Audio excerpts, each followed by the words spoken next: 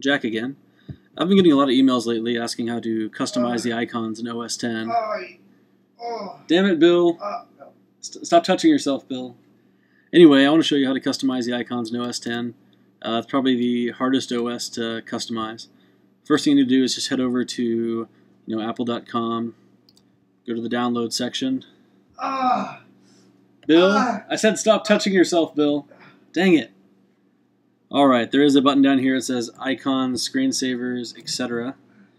Go ahead and click that sucker. Then you're going to find yourself a little icon pack here and download it. Whatever your choice, just download it. Lots of choices here. There's also plenty of other websites that stock them. Once you download them, extract them, you'll end up with a folder, probably with a bunch of files like this, little icons that you can look at. I want to make this guy right here my icon for my hard drive. So what I'm going to do... Dang it, Bill. Bill, can't you go in another room? This is getting kind of ridiculous, Bill. Okay. So right-click on that sucker, go to Get Info.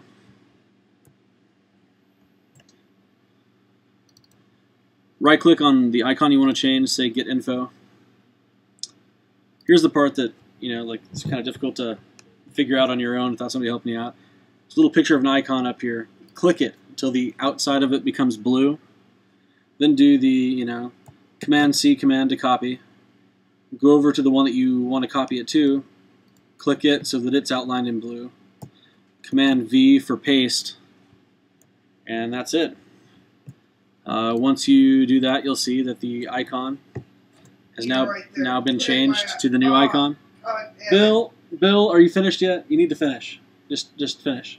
And leave that cat alone. That's ridiculous. Gosh.